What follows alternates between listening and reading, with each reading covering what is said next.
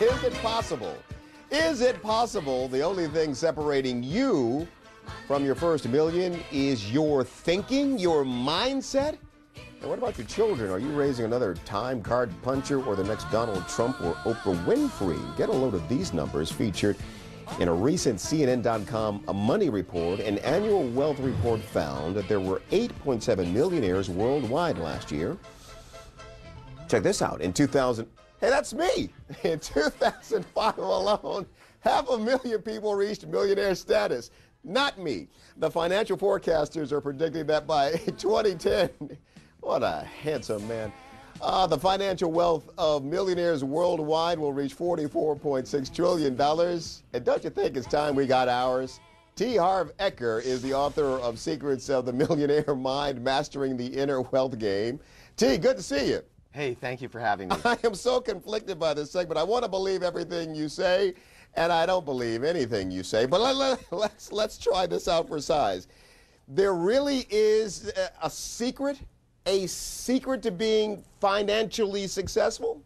Absolutely. And it's the root cause of financial success. It's the root cause of anything else, of course. And it's the way you think. You know, in the book, I say, give me 5 minutes and I can predict your financial future for the rest of your life.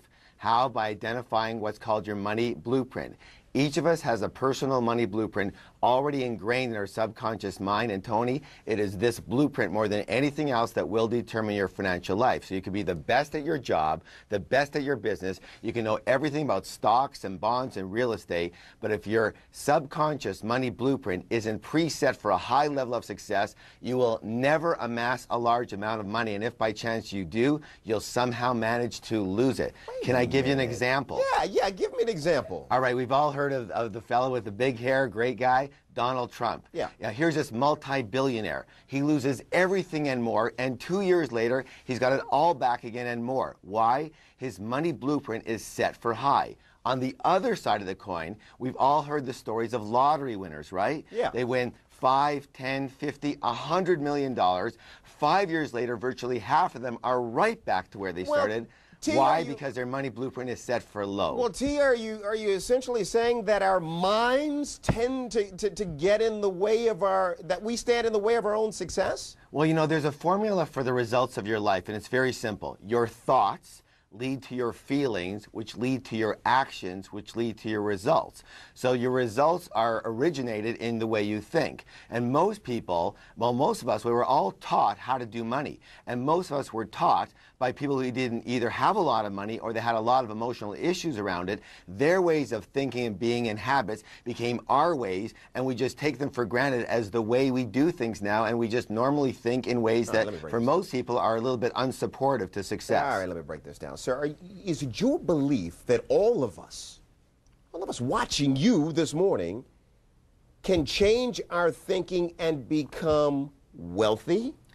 It's the only way. What else are you going to do? You know, people work hard all the time. People change their job. People, you know, take different classes, and they're all good things. Everyone is not going to be wealthy, and you know it. You can think it, you can believe it. If I believe it, I can achieve it. But not everyone in this society can change their mindset, do the work that you're going to suggest here, and become wealthy. There's randomness to this. There is, well, what do you think? I think I agree. Not everyone's going to become wealthy because they don't think in terms of wealth. You know, they think in terms of old conditioned beliefs, non-supportive ways of thinking. Let me give you an example if that's okay. Most people, believe it or not, what they actually do is they actually resent rich people. What did we hear? Filthy rich. Rich people are greedy. And it's very simple, Tony. If you think that rich people are bad in any way, shape, or form, and you want to be a good person, then you can never be rich. How could you be something that you resent? Another belief that people have is that, you know, most people, they play the money game on defense versus offense. Their big intention is to have enough to pay the bills or just get by or just earn a decent living or just be comfortable. You know, literally, you have to have an intention like anything else. You had an intention to have your job, you've got it. You worked hard for it, you got it. If you don't have an intention, I want everyone to have an intention to become a multi-millionaire. Why? Because if you... This society, and capitalism in general depends on a permanent underclass to do the bidding of the rich industrialists. True, but that may be true, but you don't have to be one of them. You can be on the opposite side of the fence. And let me just say this, why get rich? Well, one of the reasons, of course, is for yourself, but the other reason is that, you know, you can't give what you don't got. There's a saying that says that. And literally, I believe this, that if you have the wherewithal to get rich, it is your duty to do so you can help other people who just do not have that wherewithal. The other saying is money is the root of all evil. Well, if you believe that, you're certainly not going to have any, are you? You know, I believe that money only makes you more of what you already are. It's a tool. It's a, you know, if people say, you know, well, it's not as important as love. Hey, what do you mean by that? Money makes you more of what you already are. Well, that's good. It just enhances who you are. So in other words, if you're a really greedy, jerk person, it's going to allow you to be more greedy and a bigger jerk. On the other hand, if you're a very kind and generous person and a compassionate person, it's going to allow you to be even more kind and more generous in the financial arena and help the people that you want to help. That's good, T. That's good. Let's see the book again. We have it. Let's see the book again. T. Harv Eker is the author of Secrets of the Millionaire Mind, Mastering the Inner Wealth Game. T, good to see you. Thanks for your time this morning. Thank you so much for having me. That was fun.